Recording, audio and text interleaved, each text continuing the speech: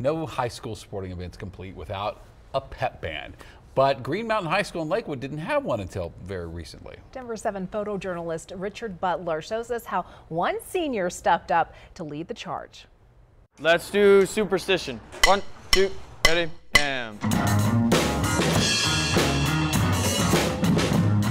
My name is Reid Pleuss, and I'm the leader of the RAMbunctious pep band here at Green Mountain High School. This is a part of my senior capstone project, and I wanted to just spread the band program into also the sports program and just support the basketball program here at Green Mountain High School.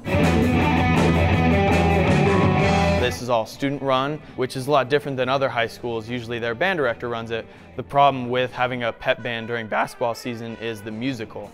Band directors usually have to run a pit for the musical, but I was able to take that opportunity to say, hey, I could run this. It's a huge thing for me going into college, wanting to be a music director. Make sure we don't slow down that second time. We got a little slow there. It's definitely fell on the shoulders of all us to become more responsible as high schoolers, to want to play, and we want to do this for everybody. It's become more than a teacher telling you what to do, but students working together to play this amazing music at basketball games. 1, 2, ready, and.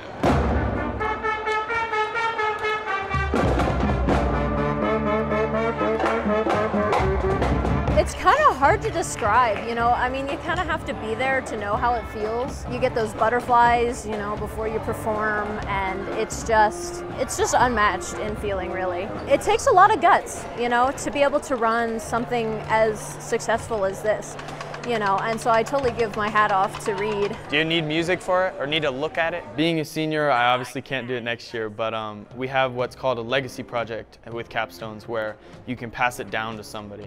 So you can pass it down to a junior who wants to do it. So that's why I have my friend Evan Hoeing. He's going to take over the pep band next year.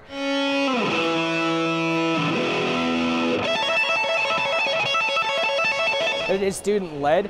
I mean, Reid is an incredible musician. He's an incredible director for this. So I think it's awesome, like, that we've been able to get, I guess, this successful with it. Well, then what's going to happen is it's going to be me leading it. I'm excited for that. You know, honestly, it was really an honor when he asked me if I would lead it. So I'm really, really happy for that, you know? Right at end of game, we'll do Genesis. I love this school more than anything. It's been my home for 4 years, and it's going to be tough leaving it next year, but I think it's had such an impact on me. Wow, leaving a legacy at such a young age. Green Mountain High School.